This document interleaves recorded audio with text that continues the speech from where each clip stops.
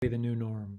Okay, so this is the first problem on this week's homework. It says, for this question, please draw the Lewis structure of CH2O. If you successfully draw it, then type yes into the box. Typing yes into the box will award you the points for this question. You are on your honor to complete this question.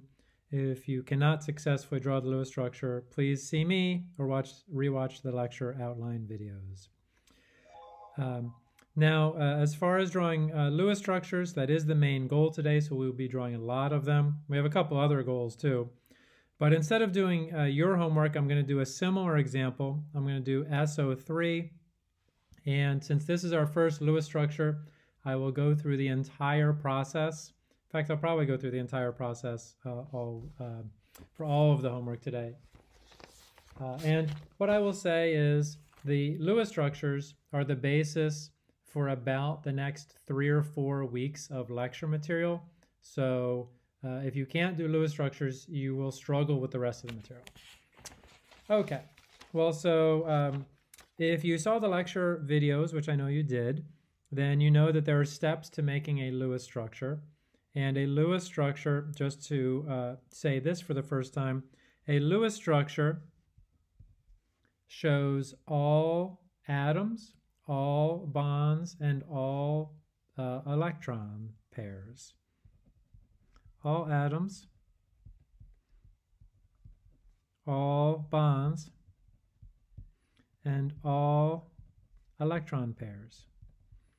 And that's my, looks like it froze right now. Come on, catch up. That's my definition of a Lewis structure, and it will usually say that, certainly on exams. So Lewis structures, all atoms, all bonds, all electrons. Electrons are usually the only thing that people forget. Okay, so in order to do a Lewis structure, you count up the number of valence electrons in the molecule. Valence electrons are electrons in the outer shell, and you can look at your periodic table and figure them out. For example, sulfur and oxygen. So sulfur and oxygen are in group 16, and this 6 number is the number of valence electrons per atom. Sulfur has 6 valence electrons. Oxygen has 6 valence electrons per atom. And we will be counting up the total number.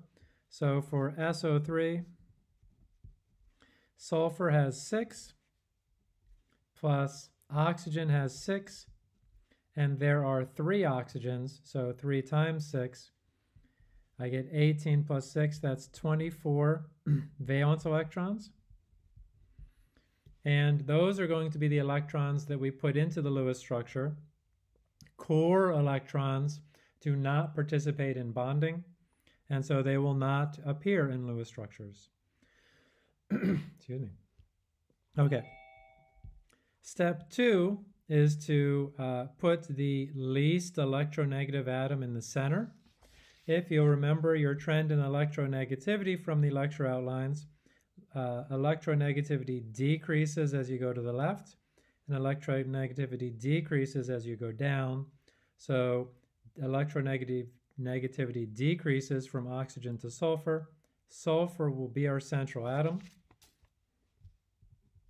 And then we will surround it by oxygens. And if there's more than one central atom, I will tell you, or if there's any question as to what the central atom is, I will tell you, and if I make a mistake, please ask.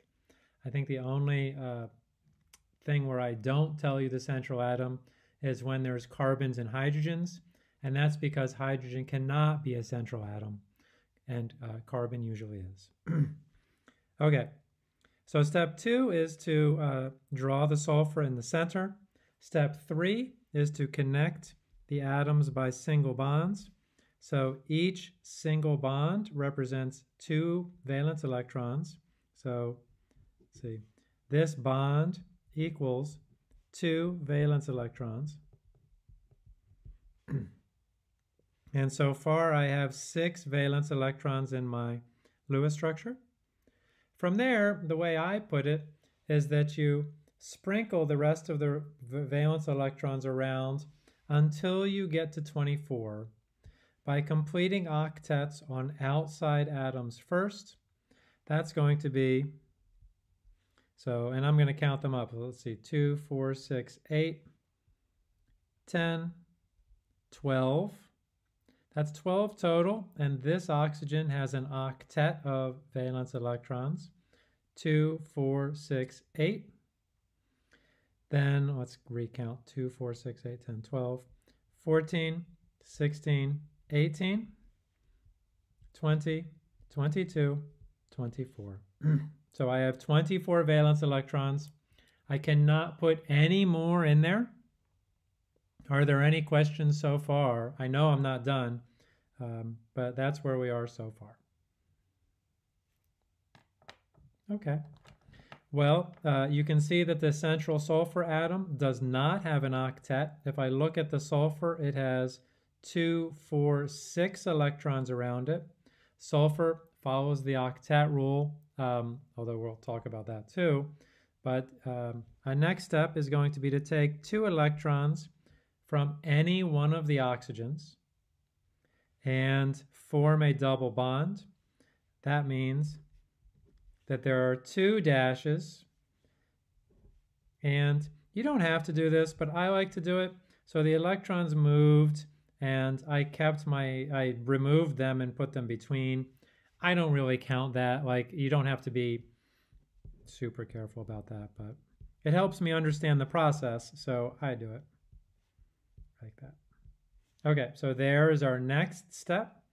Now, every single atom has 8 valence electrons, and from that standpoint, that's a good start on the Lewis structure. Now, for every single Lewis structure that we will do, we will then evaluate formal charge. And we might as well start from our first example here. And this formal charge is going to be the formula equals number of valence electrons from the periodic table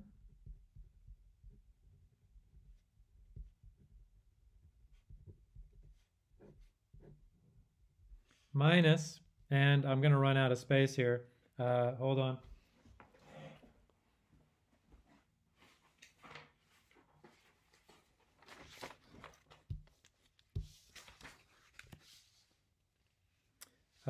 As my soccer coach always used to say, learn to create space and run to the space. So that's what I'm going to do. Minus, to complete this formula, minus number of bonds plus, and this is a quantity, so these two things are added together and then subtracted. Number of bonds plus number of unshared electrons. Got to create more space, I guess. There we go. Number of unshared electrons. And so if I evaluate the formal charge on this oxygen here, which I'll call oxygen A,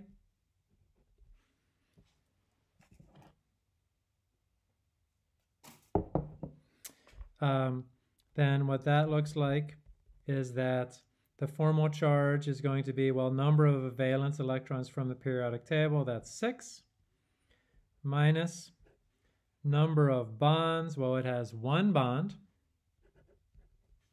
and the number of unshared electrons are 1, 2, 3, 4, 5, 6. So 6 minus 7 is minus 1. So this oxygen currently has a formal charge of minus 1. The way that we represent that is we put a minus with a circle around it. And I put it down here. You could put it anywhere such that it is clearly associated with this oxygen. And see this oxygen over here? It has the same pattern, meaning single bond and 1, 2, 3, 4, 5, 6. so it will have the same formal charge. Any questions right now?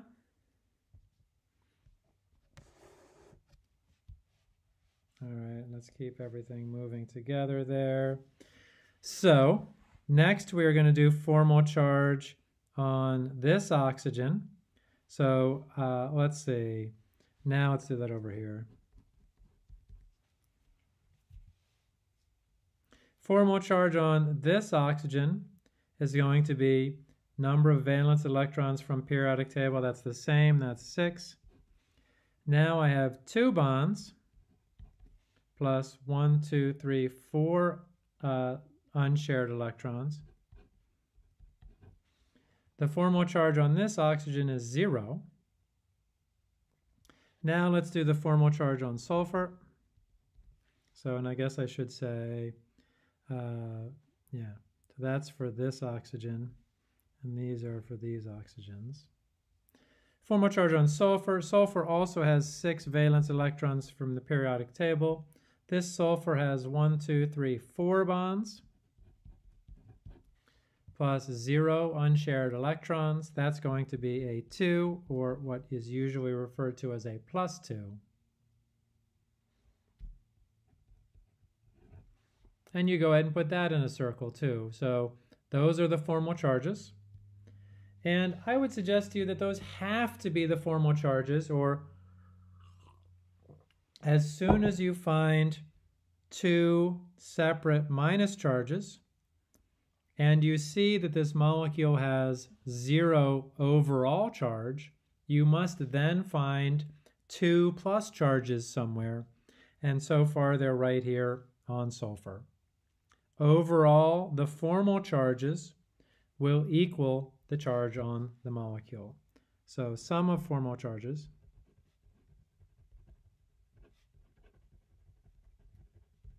equals charge on molecule.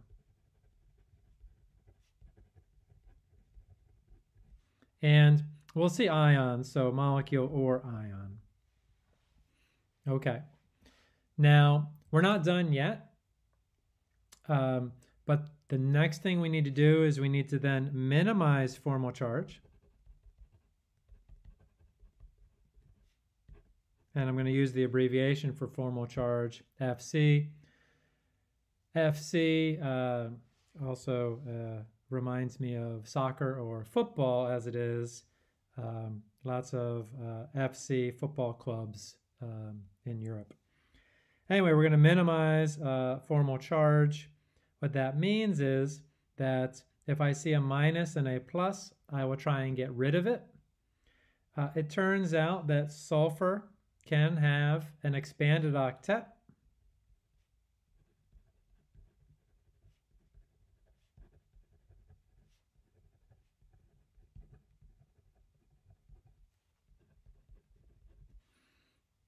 Meaning that I can form a double bond here and a double bond here.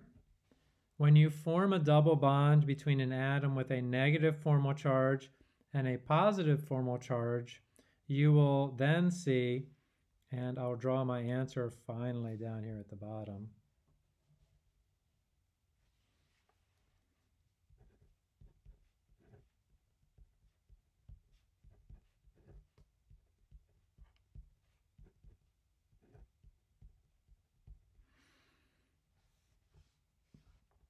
You can go back and show that each of the atoms in this final answer has 0 formal charge.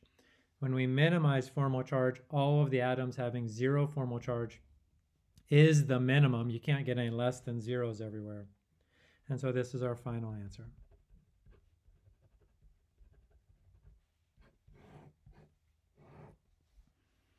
And what we've gone over for this particular one is we've gone over how to do a Lewis structure, then how to do a formal charge analysis, then how to minimize the formal charge using expanded octets.